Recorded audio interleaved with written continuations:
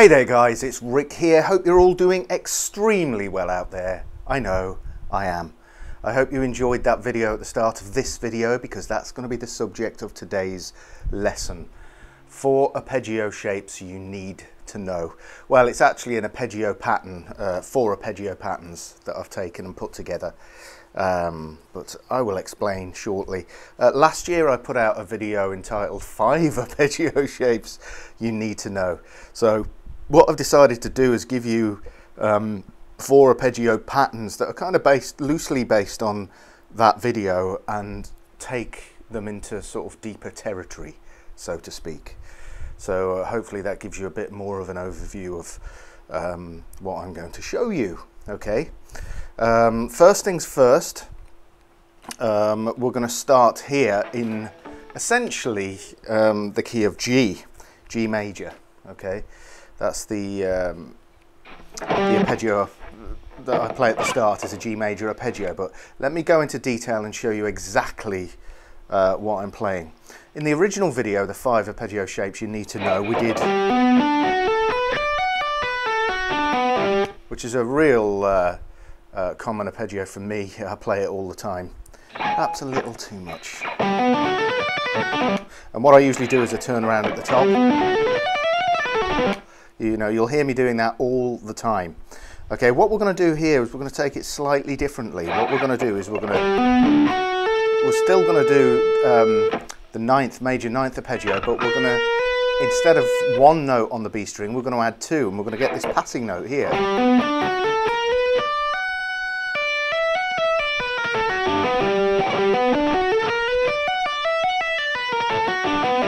Okay, what do we have?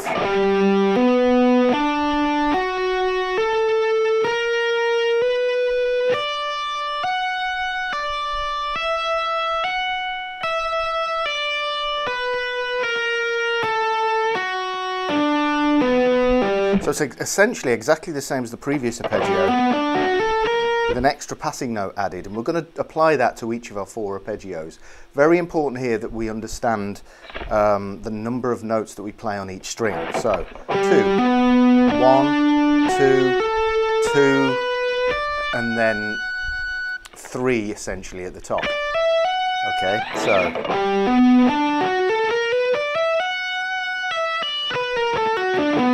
that's the arpeggio shape if I just play it in order, but what we're going to do is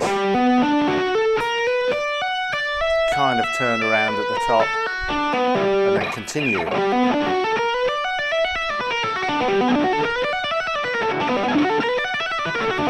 Okay, so that's our little pattern there, and we're going to apply that to a series of different chords. One of the things that I've chosen to show you this arpeggio for is to kind of build your finger independence, especially with the index finger. I like to work on things where the index finger is challenged by doing a lot of moving around on the fretboard rather than just staying in the same position. Okay, so it's good training for the first finger. If you're not used to it, doing this kind of thing can, you'll notice it. You know, you'll notice that it's quite challenging, and you might feel it in your index finger over, you know, the course of a few days. But stick with it, and you know, you'll get the rewards from it. Okay, so that's our first shape, the G major. Okay, picking wise, I'm doing my usual thing of picking when ascending and then hammering on from nowhere when descending. Sometimes I will pick the first note on every new string though. So we've got our first shape. Now we're going to go to the next shape, okay, which is a straight ahead G minor. All we're going to do is change it from G major to G minor. Very, very easy. Oops. Okay, so we're going to keep it following a minor 7th arpeggio. And again, we want 2 notes on the B string as opposed to 1. So we get,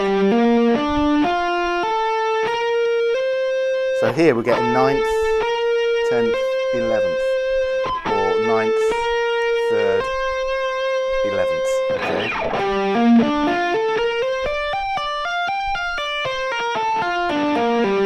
Okay, it sounds really great against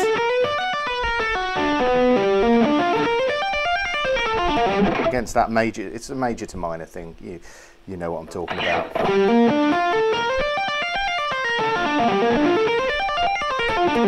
Okay, so that's our second arpeggio shape.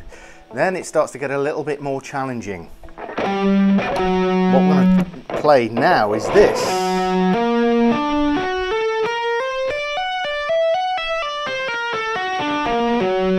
Now, what on earth is that? It's actually based around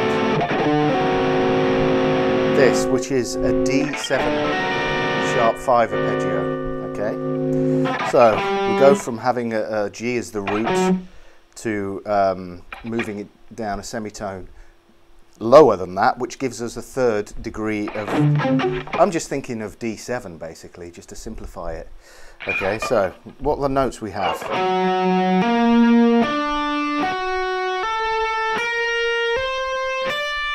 And then we get our turn around here.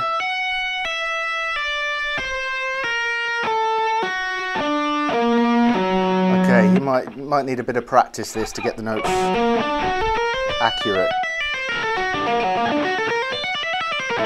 Whoops.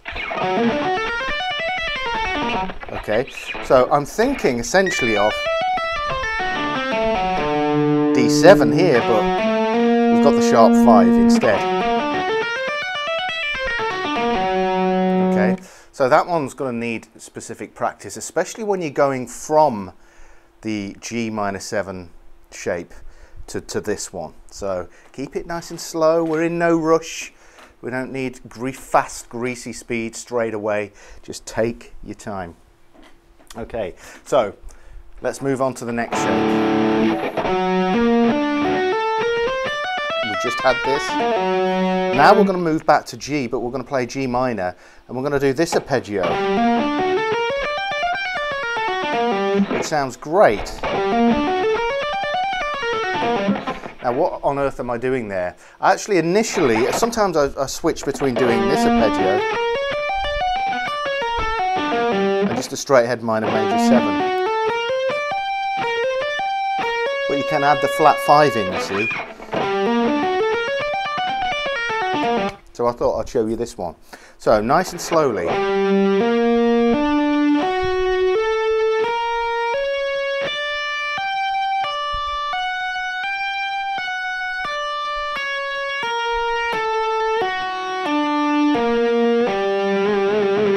Sounds excellent. I love the sound of this. So that's our 4 arpeggios, so we can connect them all together and practice them thusly. Okay, so let's play it nice and slowly.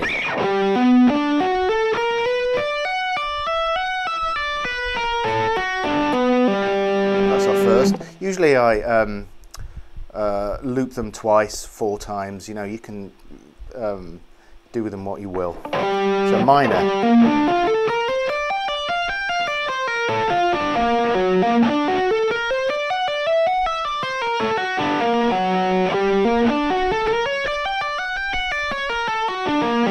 Okay, so those are the 4 shapes all together. As I said before, keep them nice and steady, you know.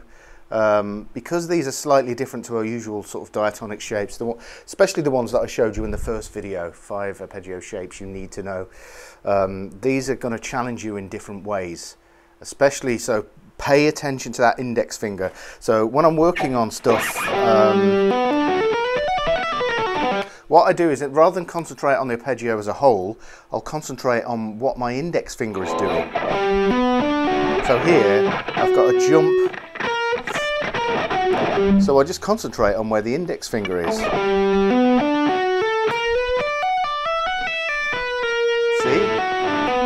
So I'm just looking at the index finger. Make sure you've got a visual reference there. Keep your eyes peeled on your index finger when you're doing this.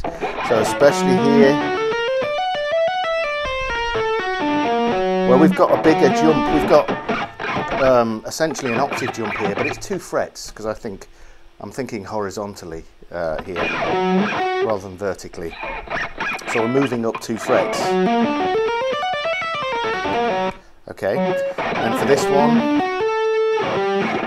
it's less so because it's 1 fret. So pay attention to whether you're moving 1 fret or 2 frets. and you know, you'll see the results. Also, when you're doing these arpeggios, because we've got extended positions, you might have to lower the thumb a little bit more than usual to get the shapes, to get the patterns, but it's no big deal, you know, stick with it and you'll be absolutely fine. Okay, I think this wraps up today's lesson. Hope you enjoyed it. Just a little reminder, there's still a sale on at the website, my website. So I'll leave a link in the description box as always. Make sure you check out my lesson content, and it's a fantastic way of supporting me. Basically so I don't get evicted from my place. No, I'm just kidding. But it's a great way of supporting me. Anyway, hope you've enjoyed this lesson, and I will catch up with you guys in the next one. Cheers.